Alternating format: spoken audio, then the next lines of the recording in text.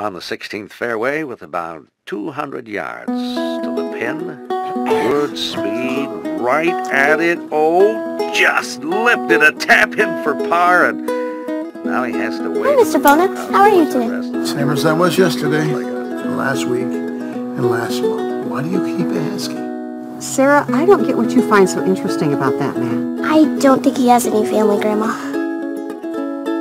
What are you doing here?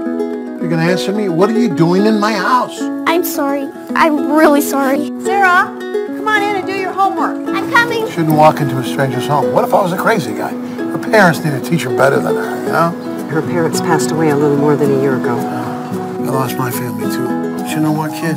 You could drive that little scooter of yours by here anytime, and I won't tell you to skedaddle. Okay, Mr. Bona. Joe, right? Have we met? Yeah. The servers used to call you Two Sugars. You should ask her out on a date sometime, Mr. Two Sugars.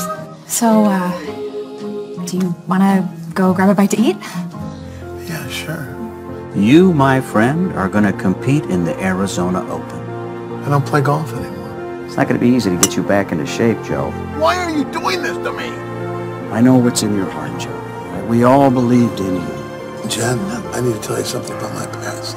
I know a healing heart. Because I've been there. Oh, once you feel that club connect with that ball, perfect drive.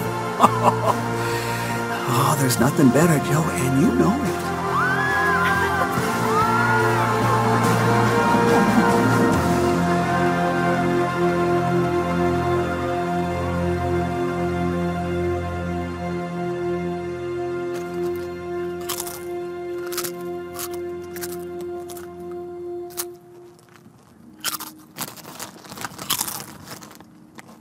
You mind? I'm trying to putt here. Sorry.